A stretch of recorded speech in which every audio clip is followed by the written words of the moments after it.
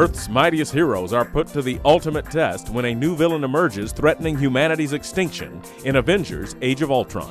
I am Scarlett Johansson. You're watching Made in Hollywood, and here is a scene from Avengers. I was designed to save the world. People will look to the sky and see hope. I'll take that from them first. Most people don't really know that when you're shooting a film like this, you may shoot it out of order, and it's really fascinating to think about because there are so many events happening in this film. What was the first shot that you guys took part in? First stuff that I did was in the forest. It was actually it was the first stuff. Yeah, me too. Yeah, because when you were on my back. Yeah, that's right. We actually shot that part in sequence, pretty much. Yes. The beginning of the film we shot in the beginning, and then it all gets all jangled around. Action! We shot the end of the movie first in Italy. It was a great way to start. And there's chaos, but the set was gorgeous, and there's, I got to meet Aaron and Lizzie. I get off to a running start. Stepping into this kind of world anyway was very daunting, but to be in the end sequence, It's actually nice to be in the end sequence because we got to go to the furthest point of our powers, and everything else was a leading point to that. At least that's what I liked, because I actually already knew where I would be going. That's kind of part of Joss's job, is to remind all of us frenzied and frazzled actors exactly who we are, where we're coming from, and where we're going. Over a 4-month period of time. Because we just, and that's the miracle that is Joss Whedon, because, gosh, I'm totally, clueless when I get to set. There's only one path to peace. Their extinction. I want to ask you about the story. I think that you guys came up with the concept kind of on the first film when you were shooting the first film. Well, I just knew that I wanted to do Ultron, and I wanted to do the Vision, and Scarlet Witch and Quicksilver, and I had an idea about how I wanted all that to work. The fine details I did not have. Even before I wanted to make a second Avengers movie, I wanted to make an Ultron movie because he's just somebody I relate to. I tried to create a suit of armor around the world, but I created something terrible. Artificial intelligence. So your characters are new to this franchise, Quicksilver, Scarlet Witch. Who are they? What are their stories? They're twins who are from Sokovia, which is a little place in sort of Eastern Europe. My character's power, he runs faster than the speed of sound, and he's very sort of impatient and very hot-headed, and but very protective over his sister, and they're very sort of yin and yang. She's very thoughtful and mindful, and kind of got this ability. Yeah, and she has the power of telekinesis and mind manipulation. Which sounds painful. Yeah, I mean it is. It's called the Ultron program. I'm sick of watching people pay for our mistakes.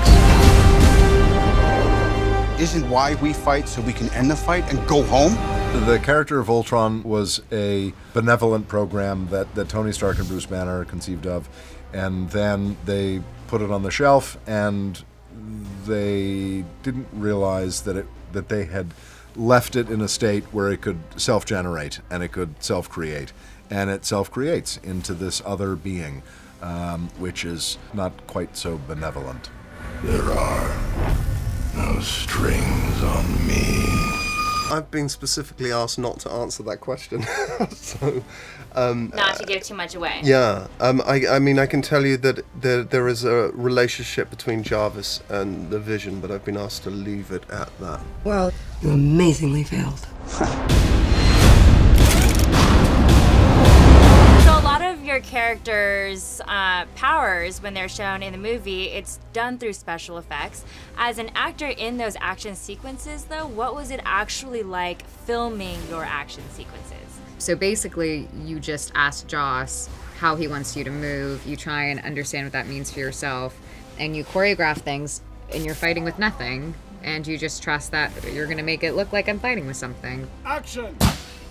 We don't always have that much time to, prep our stunt work and stuff like that, so we are very fortunate to work with an amazing team. It's a little dance we all do, but it somehow gets coordinated. That we're thrown into. Really new and different, and just what I needed at the time. I just finished doing a season on a television show I do, The Blacklist, and so to go and do something that was so different and fresh and new for me, I found a whole new source of adrenaline. Here we all are. with nothing but our wit and our will to save the world. I actually love that scene where it's after the party and they're all kind of hanging out on the couch. They're trying to lift Thor's hammer.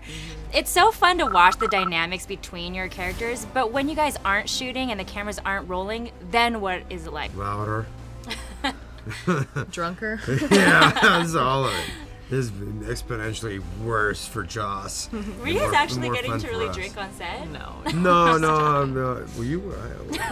Were you? It's like a secret. I can't remember. No, we all get along really well, so it was, you know, just fun hanging out. Why do you think they put us in separate rooms? So that way if we were all together, nobody's getting a... Watch the press conference tomorrow. No one's going to get a word in edgewise. Nothing gets done when we're all together. Right. When you're on the Avengers films, you have all these people that we know very well, and it really is like, you know, it's like a party, and everyone's. It's hard to wrangle everybody, and I think Joss has. We heard "shut up" quite a few times. A lot from Joss. Guys, hey, shut up! And you just kind of. Like, Chris was Evans who was. We're in trouble. Like you feel like you're 12 years old in trouble. So stand and fight. No way we all get through this. I got no plans tomorrow night. I think the question that everyone has, though, because they watched the first one and it's so great and it's so epic, they just think, how can you outdo that? How do you up the ante from that? Well, for me, it's about not trying to top it. It's about trying to up the ante emotionally and visually and give people something they haven't seen before, to make a new movie, to make a different movie, and not just a bigger version of the old movie, because then that's just the first movie in a fat suit, and I don't want to do that. They deserve more. In the first team, it was about them coming together as a team and trying to work out who's going to lead and what have you, and they sorted that out. Me. And then, well, that's debatable still. And in this one, they're like, you know what? Thor's clearly the strongest and the coolest and the smartest, so let's follow him. And that's how the film plays out. Now you know. That's the best you can do! You had to ask.